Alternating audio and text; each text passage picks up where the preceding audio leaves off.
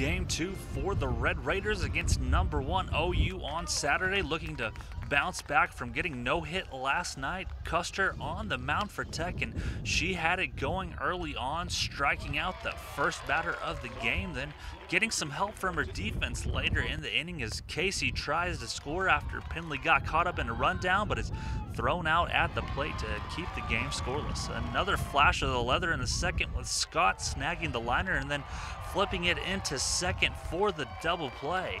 Then it was Williams picking up the Red Raiders' first hit in the last 15 innings played, coming into second with a 2-out double, but she'd be stranded there. After dominating Tech on the mound last night, Ricketts did it with her bat Saturday afternoon, hitting this solo shot in the fourth to break the scoreless tie. Then in the next inning, she pulled one over the wall and right for a 2-out shot to put the Sooners up 5-0 through 5.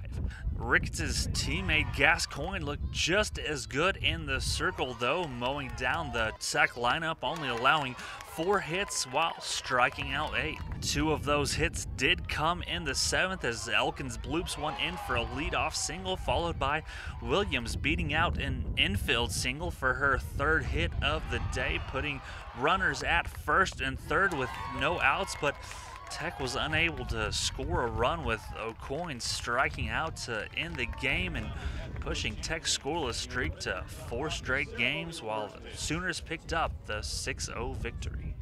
I guess is all we can do is keep saying, come out next time, get them, go get them, and everything like that, and never have negative thoughts in our heads. So everything's still positive. Coach Hayes is coming out. Every time he tells us, it's all right.